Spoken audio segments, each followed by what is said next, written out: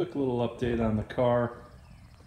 About a week ago I was at Road America and had an alternator fail on me. The alternator pulley loosened up, caused the belt to come off the drive system. No power steering, no coolant pumping through. Coolant came out of the reservoir tank, all over the car, spun, towed back. So, good news is that the tow strap works. Saw that in a previous video. And I also decided to do some AMT Monoball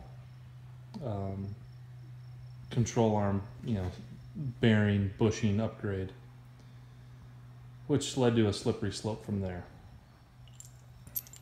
Figure, well, if I'm going to have good suspension, I might as well have better alignment as well. So I'm also using these AMT eccentrics. So these lock into the aluminum cradle and prevent the alignment from slipping under hard loads. So if you're running really sticky tires, important to have. Super easy to adjust. Looking forward to getting these on. I also did the AMT studs for the upper control arms.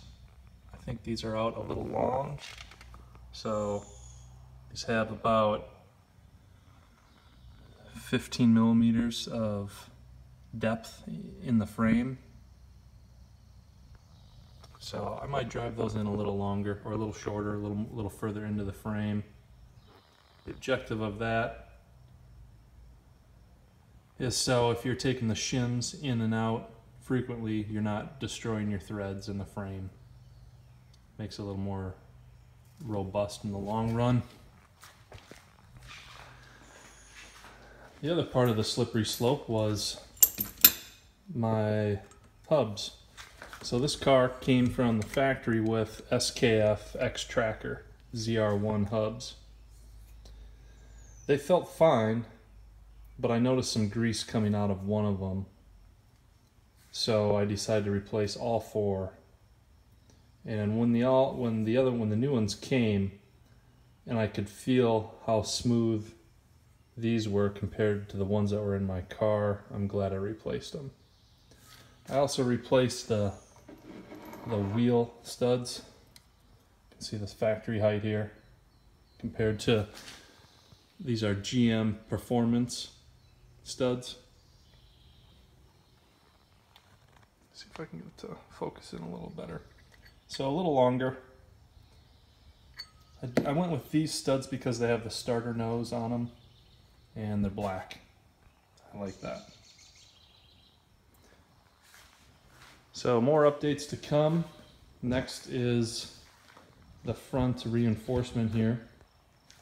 The bumper is starting to get the smiley face, as they say, sagging down. It's not necessarily from hitting curbs, but from sustained high speed. So you can see a gap right in here.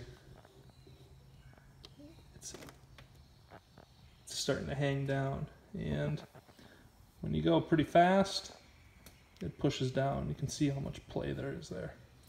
So a ZR1 bumper reinforcement will push this up and hold it there. See how much play and deflection there is. Again, not from hitting curbs, just from tracking the car and being at sustained high speeds at Road America and BIR. They're pretty fast tracks, and this car could use a little more rigidity in the front.